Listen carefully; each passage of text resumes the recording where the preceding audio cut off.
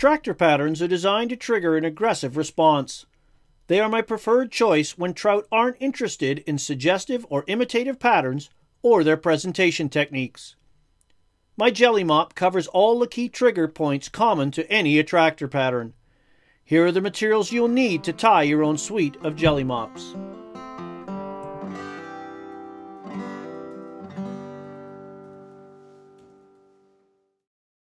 So let's tie the Jelly Mop. A blend of a number of different attractors, a Mop Fly and a Blob or a Fab, even though we don't have the foam in here. There are times that trout will not eat the natural stuff, which I'd much rather imitate, and you've got to pull out the dark side stuff, the attractors. And this fly, on a recent trip down to Argentina, hung under an indicator of all things, really produced. So it's in my fly box now for those occasions when you need trout to bite, and they're not going to bite the natural stuff you've been throwing at them.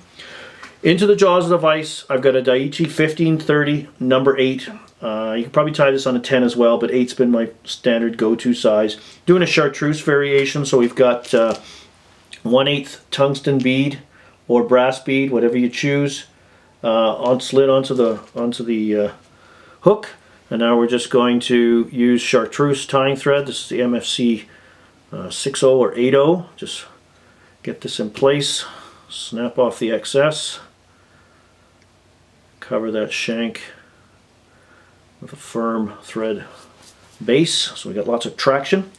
And the tail, rather than using marabou or foam, the marabou would be like a booby style, or a foam would be a Fab. We're going to use, yes, mop fingers from your car wash mops, your dust mops, your rugs. You find these in the Walmarts of the world in all different sections and different colors. This is a chartreuse one, so that's what we're using. And we just trim this right off. Just trims this right off like you would deer hair. And we want a tail that is about the shank length long, so we're just going to come in like you would chenille, strip off the excess to expose the core. Just going to moisten them and sort of stick them all together. One loose, two loose loops around to encompass the material with thread so you can lock it in, and then just bind everything down.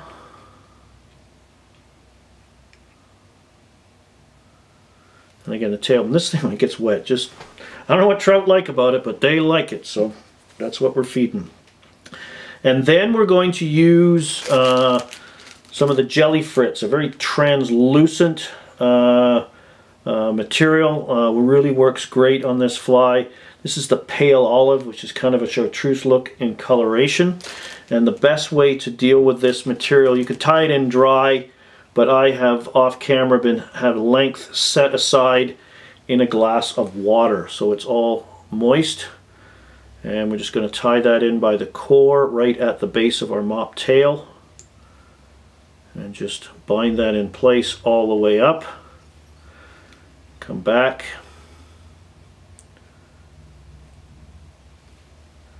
Hold that back.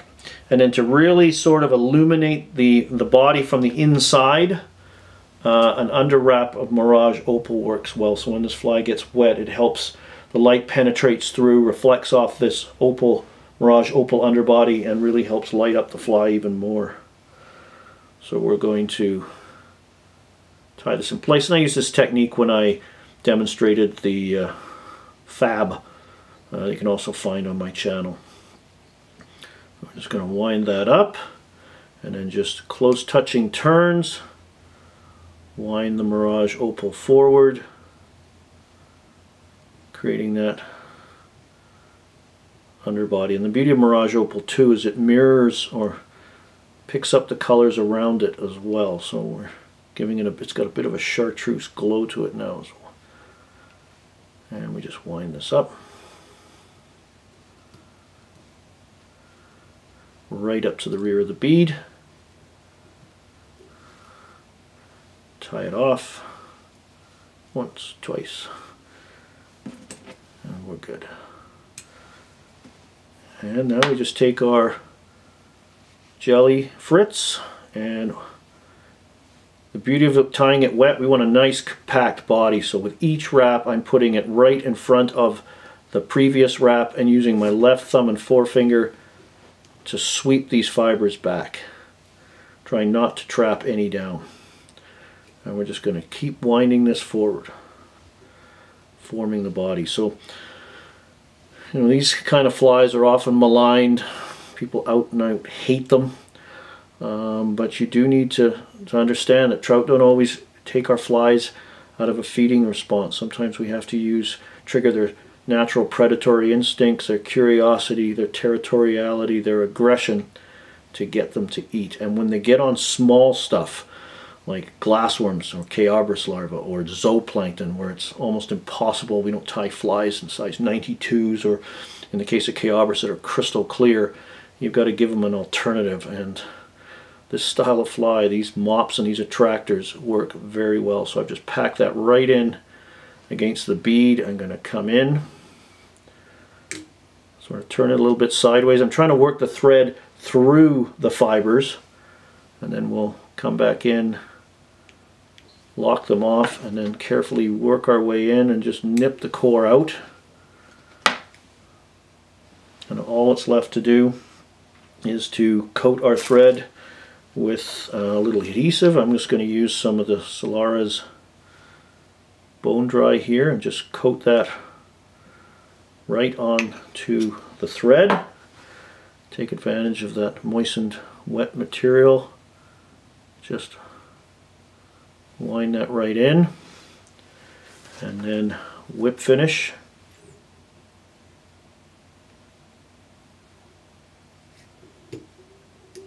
Disengage, and then come in and cure that up, and you can see, I don't know if how that pops, but it just lights right up. And again, that is your finished jelly mop. You won't spend a lot of time at the vise tying them, but boy, when they're on the small stuff or just being persnickety and won't feed, cast and retrieve or hung under an indicator, give this jelly mop a try. For more information on fly fishing, and stillwater fly fishing in particular, please visit my website at flycraftangling.com. Here you will find fishing tips, fly patterns, articles, information regarding my seminars and schools, along with links to my blog and mine and Brian Chan's online stillwater fly fishing store. You can also visit our store directly at stillwaterflyfishingstore.com. While you're visiting my site, please join my mailing list to receive my educational newsletters. You can also follow me through my social media channels. Don't forget to subscribe to my YouTube channel if you haven't already, and give this video a like. Please take the time to watch my other videos as well. Thanks for watching.